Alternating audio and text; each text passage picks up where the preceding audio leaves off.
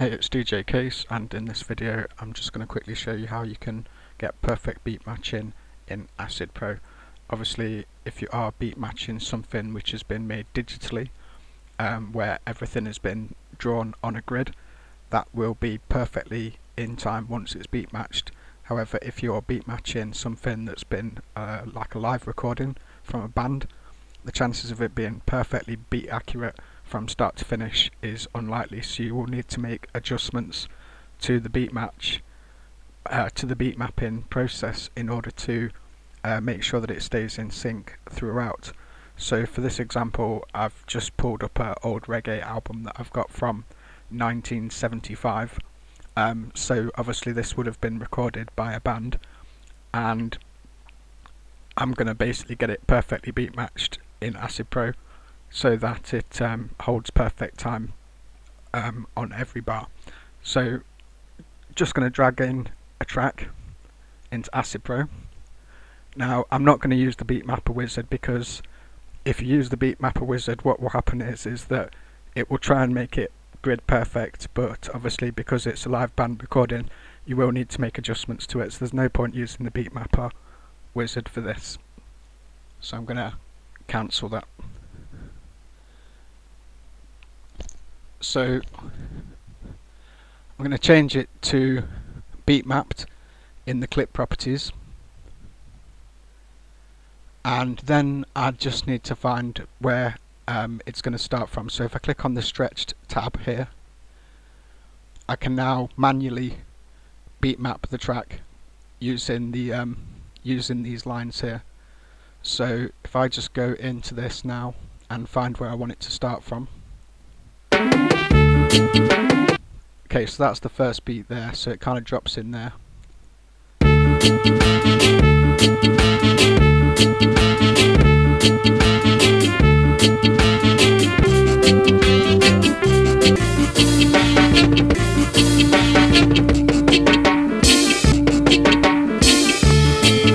you can see there, so it has stayed beat perfect up to that point there, and then it kind of goes slightly off, and that's, like I say, that's because it's a band that's recorded this, so it's not going to be perfect beat mapped, and also because it's reggae as well, so it's going to be slightly off because it's reggae as well. So this is definitely a good example to do this on.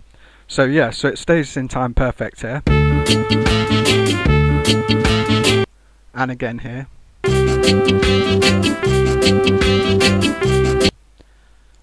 And again here, and then it goes slightly off here.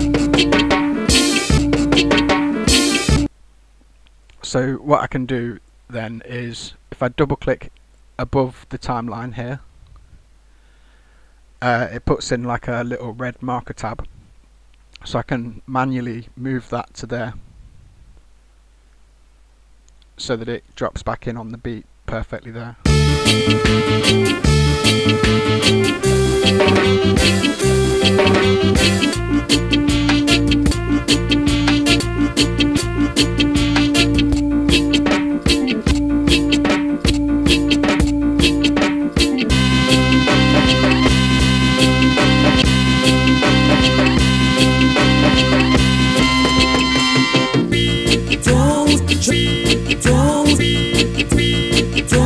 Jump on the band, jump on the band, we're gonna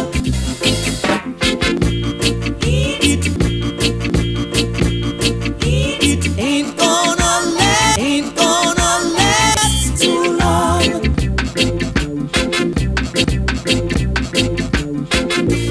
Don't jump on the band, jump on the band, we're gonna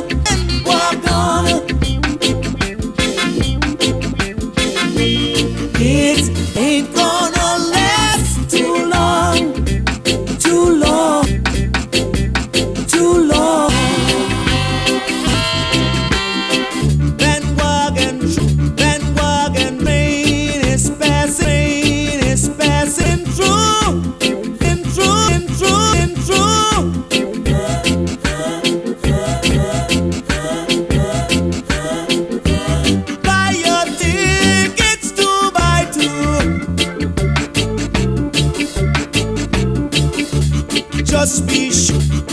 just be sure.